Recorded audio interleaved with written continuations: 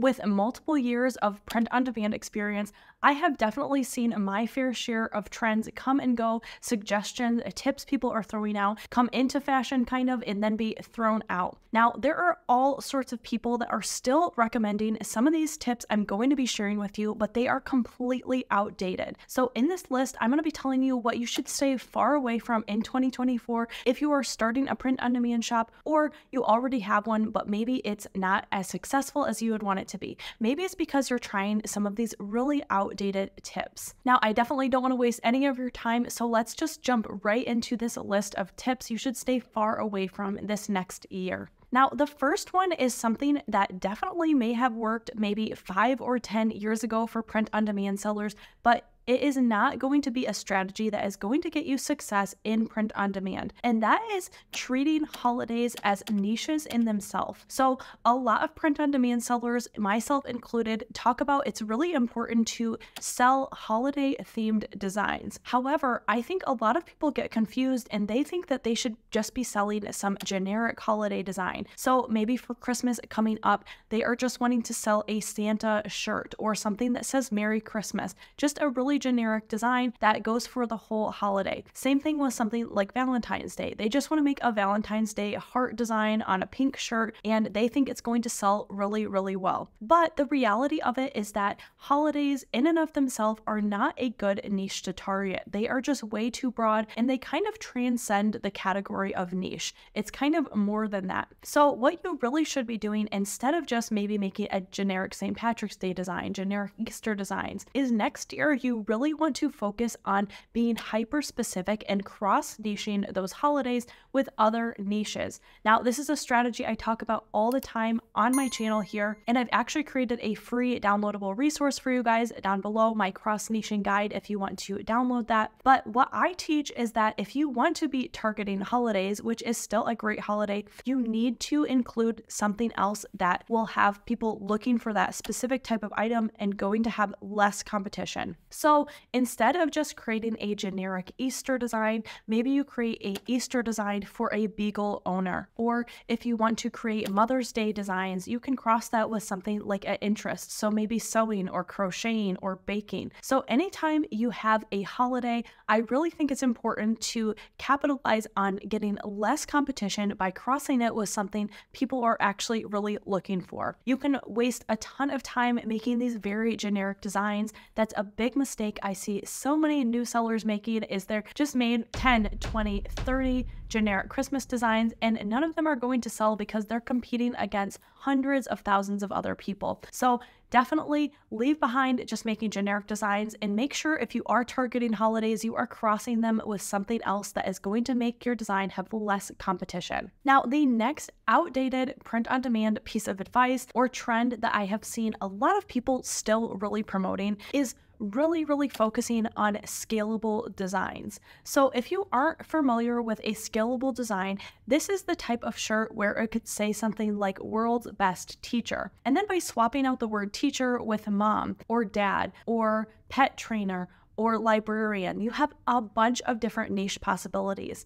Now, this still can be a good type of product to create. I definitely have created my fair share of scalable designs, but I definitely find that a lot of people suggest making hundreds and thousands of scalable designs to be able to really increase the numbers of your shop. So print on demand, it really is a numbers game. You want to have a ton of designs posted to your shops to make sure that some of those are going to become best sellers. However, we want these to be very high quality designs that aren't just thrown together scalable designs. I think that when this strategy was first really being implemented and successful, not a ton of people were making these scalable designs, but now it seems like everyone is using some kind of automation software and they're just creating thousands of scalable designs and uploading them to every platform every single day. So there is just so much competition for these generic kind of designs. So instead of doing that, I think you should really prioritize making unique one-of-a-kind designs, even if that's going to take a little bit more time than creating a scalable design like this. Now, one way you can really take advantage of the time-saving ability of, say, a scalable design is you can take advantage of using templates that you either have from a site like Kittle or something, or you can create your own. So this just means that if you have a standard font or style of shirt that you're coming back to time and time again, that you can kind of save a template version of that, and then anytime you have a new phrase or a new niche, you can just plug that into the template that you have saved. So you're not recreating the design over and over again because you're just reusing some of those templates that you go to over and over again. So if you're thinking if you should be creating some scalable designs this next year, I definitely would just skip it and try to focus on researching really good one-of-a-kind niches with less competition instead of just trying to get as many designs out and hoping that maybe one or two of them sell with those scalable designs. Now, the next piece of really outdated print-on-demand advice is going to be doing your niche research and then finding trending designs and just making your own copied version of that. Now, I think when there was just way less people selling print on demand, this may have worked really well. If you found a trending phrase that was selling, you could just make your own version of that. So maybe you just use slightly different font, or you just change the design a little bit, posted it maybe on a different color shirt. But in reality, the design was just so similar to the one that was already best selling. So nowadays, there is so much competition in print on demand. So if you see a best-selling design, chances are a bunch of other people also saw that and they are just creating almost exact copies of what is selling well. But this isn't really a great strategy going into 2024, because if a product already has made sales, say on a place like Amazon, it's going to be in those top pages. It's going to probably have some reviews, it's going to have sales, and so a lot of times people are not really scrolling down the page, they're just clicking on one of the first listings that they see.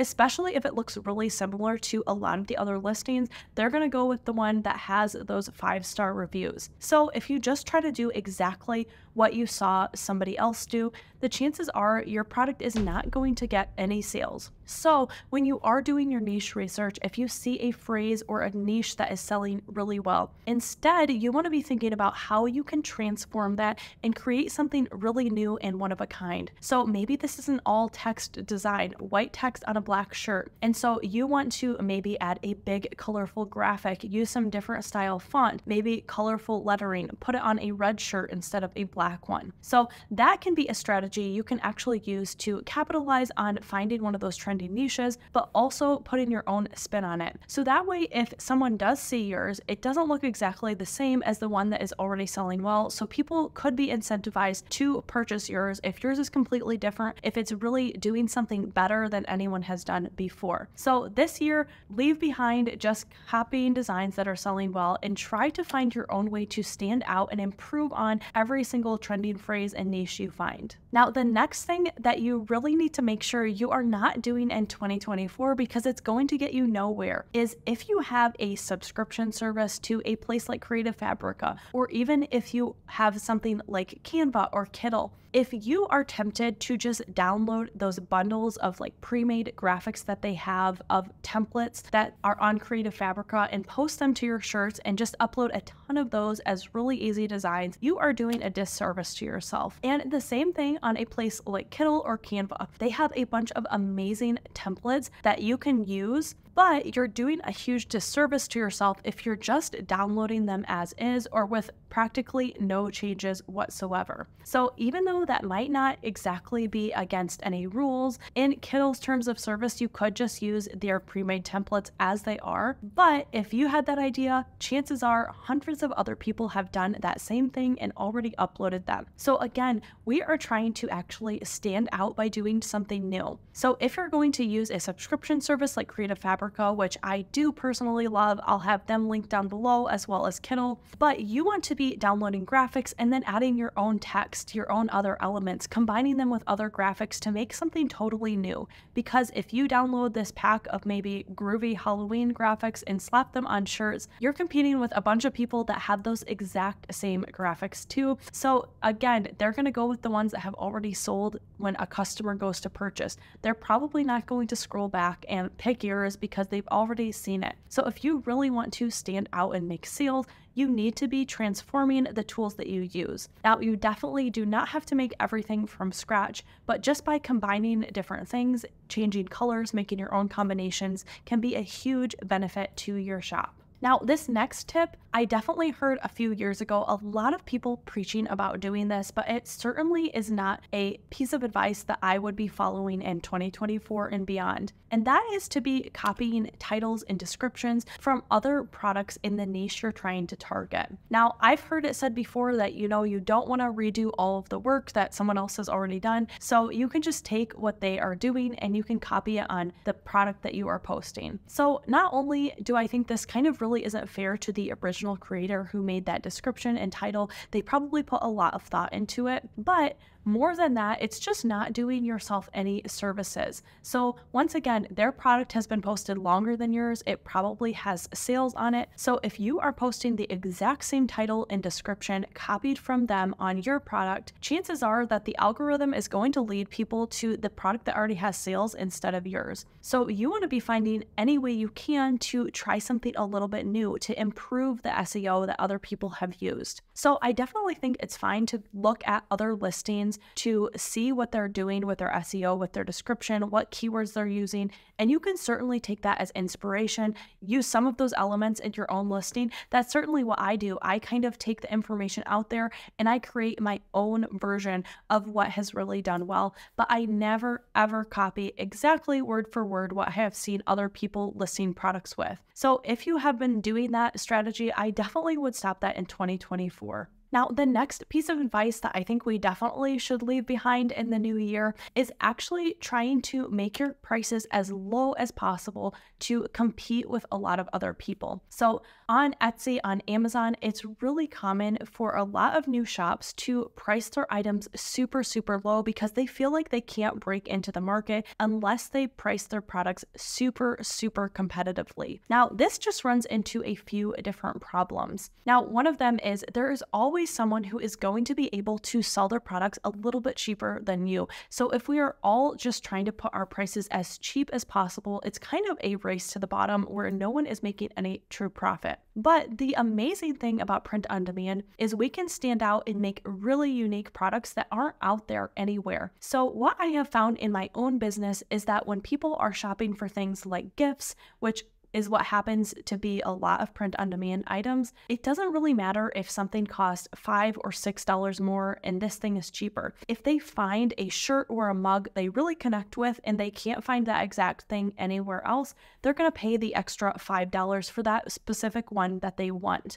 So if you are just trying to compete with the lowest of low prices, that doesn't even guarantee that people are going to pick yours. If they find a design that they connect with more, they're probably going to purchase that one. So the strategy that I really like to implement is kind of going for that median price range. So when you are attempting to create a product in a new niche, I take a look at all the products that are selling well in that niche. I kind of take note of the lowest prices and some of the highest prices, and I try to pick somewhere in the middle. So people do like to feel like they are getting a deal. They're not paying top dollar. So I would stay away from pricing your products as high as possible, even though some really established shops can do that. But I definitely wouldn't be pricing my products really, really low either. Typically on apparel items, I like to be able to make at least $5 profit when everything is said and done. So I make sure to keep my prices in that range, even for really, really new products that I've just listed. Now, another strategy that I see a lot of people have questions about is there are some people, especially on Etsy, that they kind of like to game the system and make their prices appear lower. Now, one way that people do this is by having different items listed within one listing. So maybe they have a bunch of family shirts and sweatshirts, but they also have listed like a baby onesie or a baby t-shirt, which is significantly cheaper. So that when people are looking at Etsy, the item appears to be like $8.99. But when you actually click onto the listing, you find that all of the shirts are priced $25.99. It's only that little baby onesie that has the design that has that low price. So I don't really like to suggest people implement this strategy. I think in some ways it actually can annoy the customer when they thought that they were going to get this really great price. They clicked on it for that reason, and then they found out that the price is the same, if not higher, than a lot of the other listings too. So if you're thinking about if you should do this strategy, I really do not suggest it. Now, the next tip that I definitely think that you don't have to follow in 2024 is kind of twofold. So there's definitely two sides of the coin when it comes to this question or issue, and that is if you should have a niche shop or a general shop for your print on demand business to be successful. Now, there are a lot of people that say that in 2024, you're going to have to only do a niche shop to be successful. No longer can you just post a bunch of different niches in one shop and have traffic regularly coming to you making purchases. But I still really don't think that is the case. I definitely do love to have a niche specific store. It allows you to do some things that maybe you wouldn't be able to with a general shop. So if you want to try your hand at a niche specific store, you have a very good idea that is proven to make sales, I think you should go for it in 2024. Just go all in on that one particular niche. But if you really don't feel like you have a good strategy, a good niche that you know is going to sell well, I know that general shops still do really, really well. So that means you can be posting designs and products from a bunch of different niches. And the reality is that most of the time when a person is purchasing one of your items, they're not even clicking on your shop. They're just purchasing directly from the listing page, and then they never even see the other items you have to offer. So